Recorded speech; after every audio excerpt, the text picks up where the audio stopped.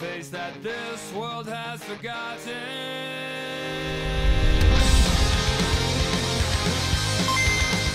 What is up, guys, and of course, welcome to another episode of Who Was, of course, Really Better.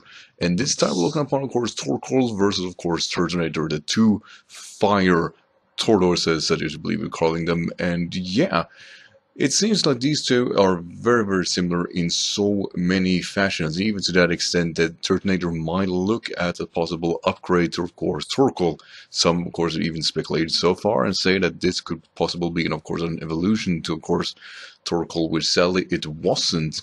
Now, of course, with that said, TORKOAL's been around, of course, since Generation 3, and it's done some kind of viability back and forth. It's definitely one of the more sturdier fire types, one of the more interesting defensive ones, and so, of course, is TURTONATOR, who, of course, recently introduced in this generation, that is Generation 7.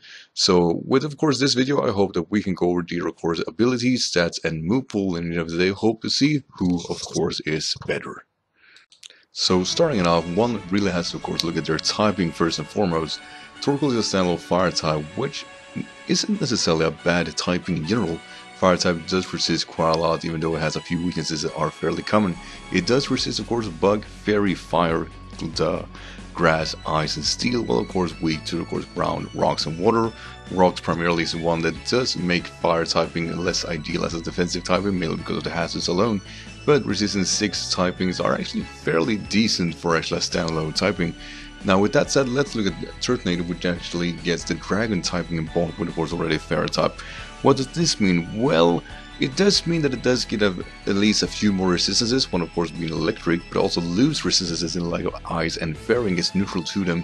But with that said, it does resist strongly fire and grass, it resists bug, electric, steel, but now of course not anymore weak to water, but now weak to, of course, dragon instead, and ground and rock. So it does have the same type of hazard issue, and of course being weak to dragon, while of course more uncommon, it's still as very tough to deal with, and definitely of course consider the TURTONATOR's stature standalone.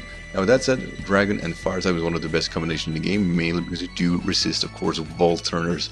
But as a standalone typing, it doesn't differentiate enough between them, definitely not enough. In theory, TORKOAL of course resists more than of course TURTONATOR is of course doing. So with that said, let's of course go over their stats. When it comes to the, of course, stats distribution, they are very, very much alike. Even at that, you know, the bulky offensive stats that are representing are so similar that I'm pretty sure they have TORKOAL in mind when they created TURTONATOR.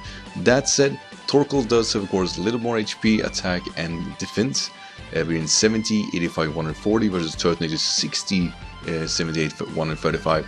But it isn't by a whole lot, and it really doesn't saturate them enough to make them, of course, different. And of course, with special attack, special defense, and speed, it would TURTONATOR showcase its more peaking capabilities, would of course be 91 in special attack, 85 in special defense, and 70, I was going to say with 36, 70 would be nice, 36 in its speed. While of course TORKOAL being a lot slower with just 20 in speed, 70 in special defense, and of course 85 in special attack. Now, the offensive stats alone definitely just showcase that they are but around the mill, basically, that aren't peaking enough to differentiate all that much as said. And of course, when it comes to their defensive capabilities, one could say that TORKOAL does stand out a little bit more because it has more HP, but that's really about it, because TURTONATOR does have actually a more viable special defense, and consider of course what it is resisting, it definitely does work in its favor. Now of course, when it comes to speed, it's very, very clear that TURTONATOR is NASCAR between these two, but as stated, 36 isn't necessarily a whole lot, but 20 between 36, yeah, that's a big difference, but not in the grand scheme of things. Between them two, yeah, TURTONATOR is clearly the faster one here. But we are of course going to go over their abilities too and try to differentiate what could change them apart there. And the abilities themselves doesn't necessarily say too much about them. With that said, of course, TURTONATOR only has one, being of course shell armor, which means you can't get critted, which is at best a decent ability, and at worst kinda useless. And this is something that TORKOAL does have too. Shell armor is one of the stature, of course, together with of course a white smog. White smog of course makes sure that you don't get any status reduction to yourself, even by abilities or attacks, which is, you know, at best also decent. It doesn't have necessarily anything that peaked till actually this generation, being of course with Drought introduced this generation. And Drought of course makes sure that you have get sun for 5 turns, which is one of the best abilities in the game. You definitely want to staturize yourself with, of course, the likes of any type of Pokemon that does actually have the likes of chlorophyll or of course solar power. So this is something that makes TORKOAL a bit more desirable when it comes to Wi-Fi battles in general. It doesn't get Morning Sun, which of course is very, very unfortunate, but it does get Solar Beam and of course any type of Fire Stab, which of course will be boosted when the Sun is active.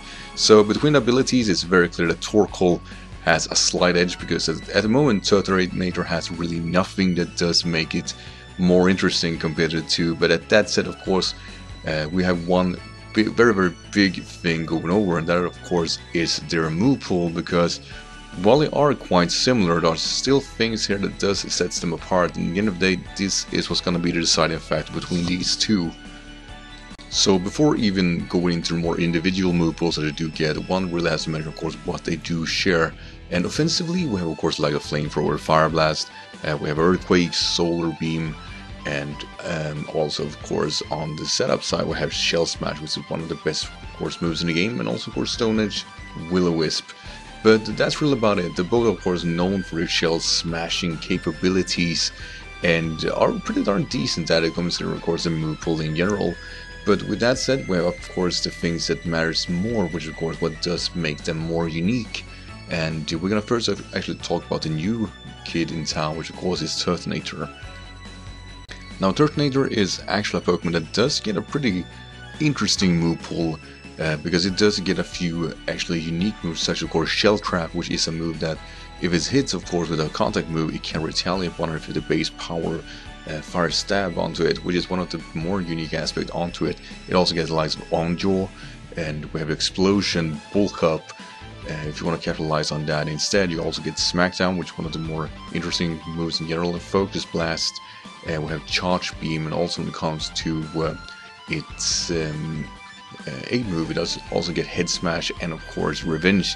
Head Smash, one of those that are more interesting to it, mainly because as of course a Rock MC move, it actually does pack a punch behind it, and 200 base attack, yeah, that's scary for a lot of Pokemons. It also gets Draco Meteor, which is one of the strongest Draco moves in the game, so it just doesn't have the most broad move pool, but it's very, very unique, and it's very, very massive and heavy hitting.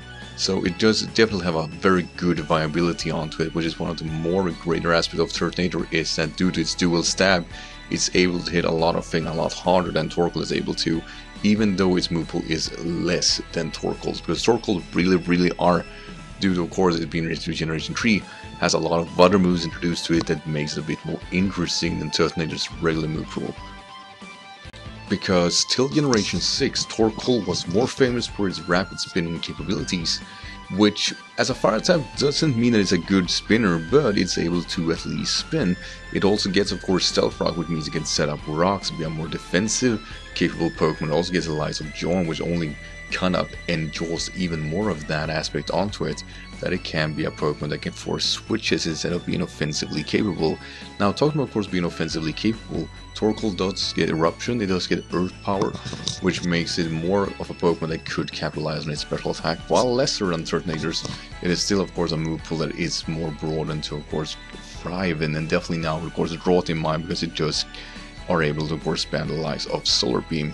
Now, if you want to use your physical move pool, you do get, of course, Iron Tail. We also get moves such as Self-Destruct instead of Explosion. While not as impressive, still is, of course, an option. You also get, of course, Clear Smog, which basically works as a possible haste, which for this type of Pokemon might not be such a bad thing. It just means that it can't be set up against unless you're a Steel type. So yeah, that's pretty much it.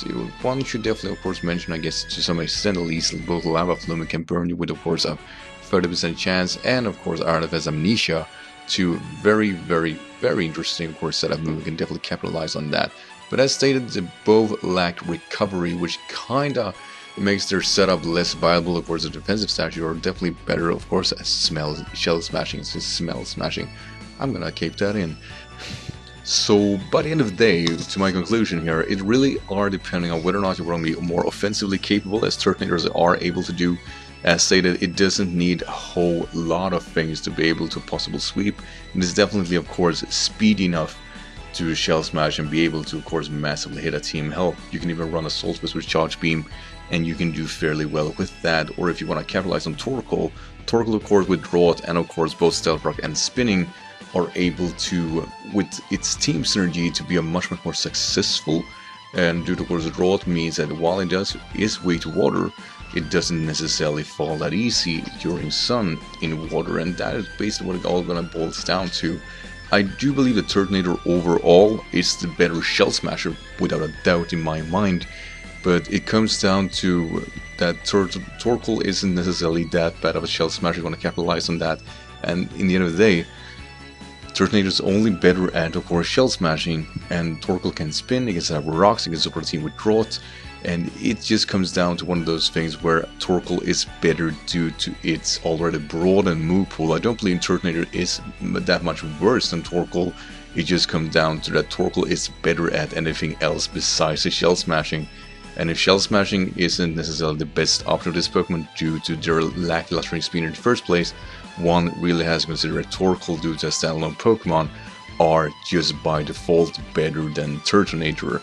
So yeah, TORKOAL is the winner of this matchup, but as stated, it is not by a lot. But yeah, if I really have to say something about it, I really want to say that I think Turtonator really needs to get a draw 2, or at least something to match up with TORKOAL. In my honest opinion, I think they're so much alike that it's kinda surprising that they decided not to run with, of course, Turtonator as a drawster. I definitely would believe that that would have been a much more successful option. And also, of course, Turtonator does not have access to the like, of course, of the move generator pools from, of course, previous generation. I do believe we get something like that, and we're gonna be able to see the likes, of course, Stealth Route and even Nerve Power, and that will definitely push Turtonator's viability through the roof, I'm sure. But at the moment, TORKOAL is better, and Drought is a major factor of that. Rapid Spin, sure, is an option, but you don't use it for that, you use it for team support, and therefore TORKOAL really shines. So with that said, guys, thank you of course for watching. I hope you enjoyed this episode, and with that said, let's look at the next week's matchup. Take care.